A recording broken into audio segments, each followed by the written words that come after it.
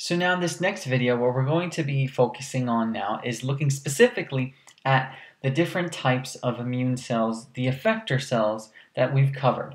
We mentioned briefly the idea of effector cells, the cells that immediately take effect, the ones that do the dirty work of killing and defeating a pathogen upon infection. So let's understand them in a little bit more detail in the next couple of flowcharts. Before we get into the actual mentioning of those specific effector cells, what we have to sort of understand about the effect of the adaptive immune response is that the adaptive immune response is going to be basically sectioned out into two separate levels, two separate arms that are going to work simultaneously.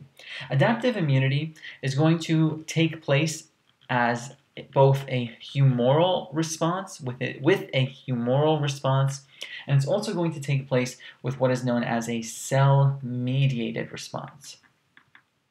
So in order to effectively utilize adaptive immunity to defeat, defend, and kill a pathogen, a humoral response will occur, and a simultaneous cell-mediated response will occur.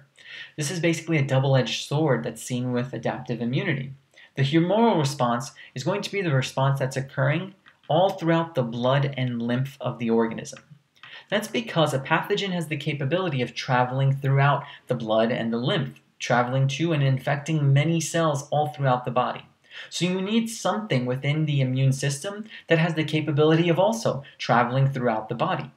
That is the humoral response, because the humoral response is going to be the response that involves antibodies. Antibodies are soluble, and if they're soluble, that means they can travel throughout the blood, throughout the lymph, which are very much solvent-like materials that can carry antibodies. Antibodies can therefore travel throughout the body, the humors of the body, that's why it's called the humoral response, like blood and lymph, and find and destroy, or at least help kill and defend against a pathogen.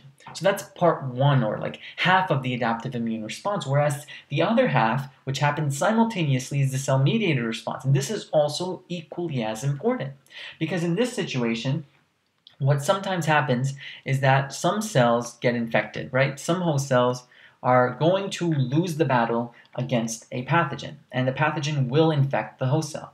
But what has to happen is you have to sort of try to figure out how you can get rid of these pathogens even if they've already won the battle against the host cell.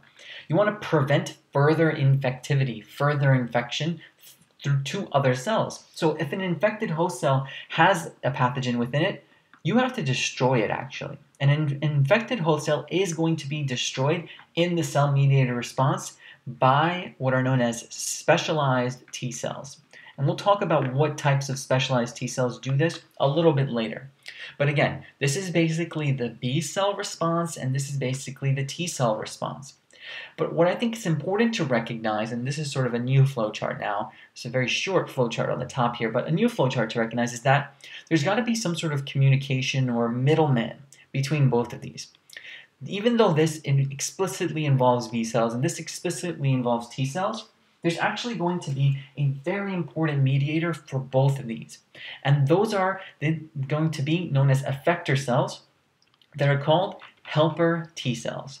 And that's what we're going to be focusing on initially as we look at the effector cells of adaptive immunity. This will be helper T cells 1. Now, what we want to understand about T cells, the helper T cells specifically, these are usually abbreviated as T sub H, is that they will trigger both humoral and cell-mediated response. They are very, very powerful in this regard. They trigger both humoral plus the cell-mediated responses of adaptive immunity. How so? What do they do?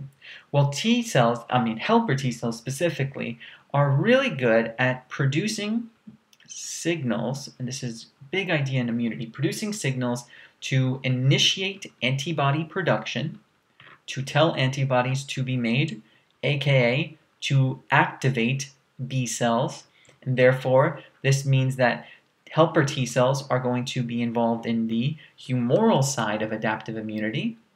Now why is that? Well, that's because anything involving antibodies is about the humoral adaptive immune response, as stated up here. So if you produce these signals that make antibodies or tell B cells to make antibodies, you're of course going to be involved in the humoral arm of adaptive immunity. In addition, we have to talk about cell-mediated. How do helper T cells affect cell-mediated responses? Well, what they do is they also are going to activate T cells that are very good at killing infected cells because they are too far into the infection to even save. You got to just kill them and get rid of them so that there can't be any further infection. So helper T cells will trigger cell-mediated responses to pathogens by activating T cells which kill infected cells. These are separate T cells. These are not the same T cells as the helper T cells. These are known as cytotoxic T cells. We'll get to them a little bit later. This is why helper T cells are also involved in cell-mediated response to infection. What you want to keep in mind about this idea is the following. These helper T cells, though they're involved in triggering humoral and cell-mediated responses, please keep in mind that helper T cells themselves do not directly kill pathogens. They do not directly kill pathogens. They're not involved in the actual, real dirty work of the battling between pathogen and immunity. So we do not directly kill pathogens with helper T cells. Do not directly kill pathogens / infected cells. Let's say, like anything that already has a pathogen within it. Instead, what they do is they only produce signals that trigger other cells to do that job of killing pathogens or infected cells. So we'll state that they only produce signals. They're very good signaling cells, therefore, that trigger other immune cells. That trigger other immune cells. And these are going to be like B cells and cytotoxic T cells, as we'll see later on. So again, it's very clear that helper T cells, therefore, are involved in cell-mediated and humoral adaptive immunity. That's why they're sort of the middleman between both. Now, we can also state that we have to ask ourselves, how do they do this? How do they produce these signals, or how do they know what to do in terms of activating humoral and cell-mediated responses? Well, they themselves need to be activated. They actually don't just do this haphazardly. So helper T cells are actually going to be, these helper T cells, T sub H, are activated by a very important mechanism that we've already talked about. They're activated by antigen-presenting cells, APCs, that will be displaying, of course, antigen. So when you have APCs displaying antigen, helper T cells will be floating around and they'll notice and they'll say, oh, I see an antigen.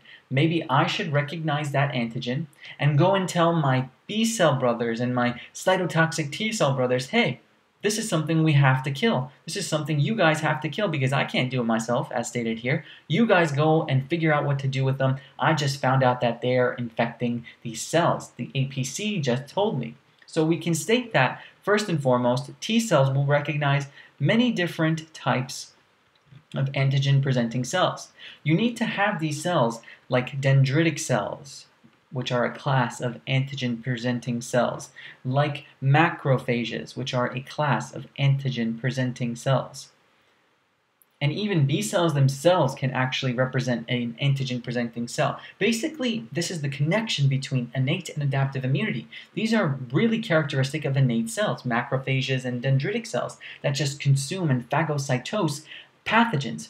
When T cells, or helper T cells specifically, notice the antigens that they present on their surface, they are going to then become activated, and then go and tell the B cells and the other T cells, hey, you have to figure out what's going on because macrophage APC just told me, hey, this antigen has just been infected or just been consumed. Overall, what we state with this activation of helper T cells is the following. Antigen-presenting cell is basically going to display an MHC, that is the molecule that's very good at combining with an antigen fragment, right? So when you combine both of these things, MHC plus antigen fragment on the cell surface, the helper T cell cannot just figure out what's going on the inside of the cell. It's floating on the outside of the cell, and if it notices this also on the outside of an infected cell, it will then recognize it. This idea of displaying a fragment of an antigen can either be displayed It's either displayed on two types of MHCs actually. Theirs could be displayed on an MHC class 1, MHC Roman numeral 1. This is actually seen in all cells. All cells have the capability of displaying an antigen on MHC1. But T cells, helper T cells, cannot actually recognize MHC1 that well. They're much better at recognizing antigen displayed on MHC class 2, MHC Roman numeral 2. This is actually found only within antigen-presenting cells. So macrophages, dendritic cells, B cells, possess the capability of displaying an antigen fragment on MHC class 2. This will then be a molecular signature, something that can be read and recognized by a helper T cell in order to activate that helper T cell. So this is a molecular signature that ensures the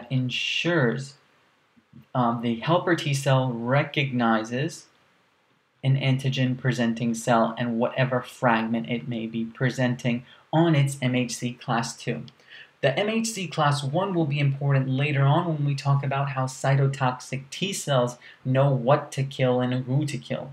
But for right now, helper T cells, in order to activate humoral and cell-mediated responses, need to get a message from an antigen-presenting cell.